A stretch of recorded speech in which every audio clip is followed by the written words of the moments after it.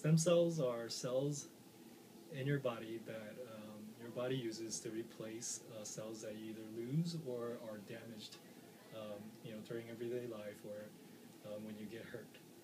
Let's see, stem cells are cells that are in an immature state that can turn into just about every other kind of cell in your body. For instance,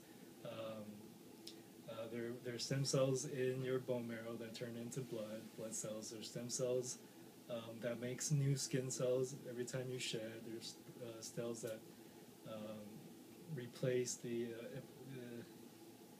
lining in your lungs whenever they're lost or damaged. So a lot of research has been done to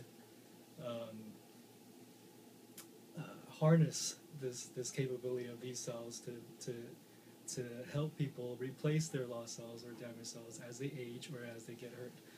For instance, someone that loses an arm or something, it'd be nice to be able to reprogram some cells to become stem cells to regrow that limb. Okay, so some of the benefits.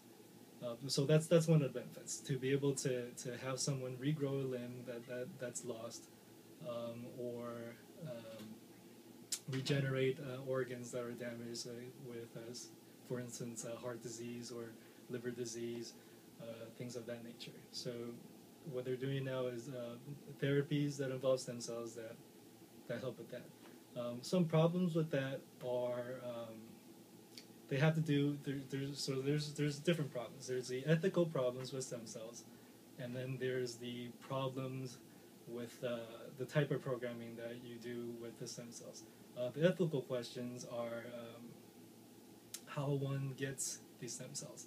A lot of people have problems with getting stem cells from embryos.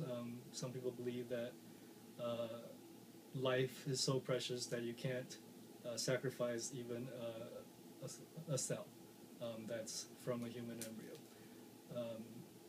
Another problem with stem cells is that if you don't control the reprogramming of these cells into these stem cells that turn into every other kind of cell, you're not able to control how much the rate of growth that these cells have. So they keep growing and growing and growing and growing, and it becomes uncontrollable, and what you get is growth of tumors.